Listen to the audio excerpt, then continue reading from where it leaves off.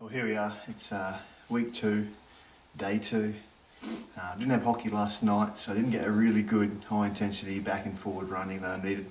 I did go for a jog yesterday, as I mentioned in the blog yesterday, but not really the same. So this morning I'm looking to do a pretty hard jog.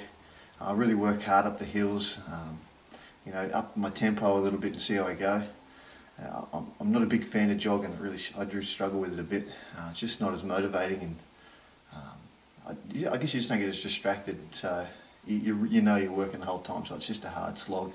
And as I mentioned at first, we've got a fair few little hills that just make you work hard. So we'll have a go. We'll get to it, and I'll give you an update while I'm jogging.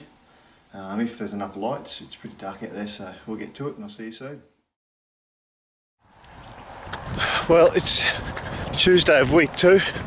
I've been jogging every day other than hockey, and as you saw in the start of last week, it was really tough going, but now I've got to the point where the legs aren't as heavy and I'm able to do it without stopping, or at least not stopping all the time. Still getting tired and still sweating it out. I think I'll probably stick with the jogging for now. At least it's pretty convenient. I can get up and go while the whole family's still asleep. Anyway, back to it. See you soon.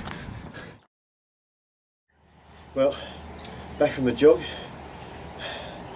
It didn't go exactly to plan. I couldn't make it the whole way with that high tempo, but really pushed hard and worked hard. It wasn't the same as a hockey game, that's for sure.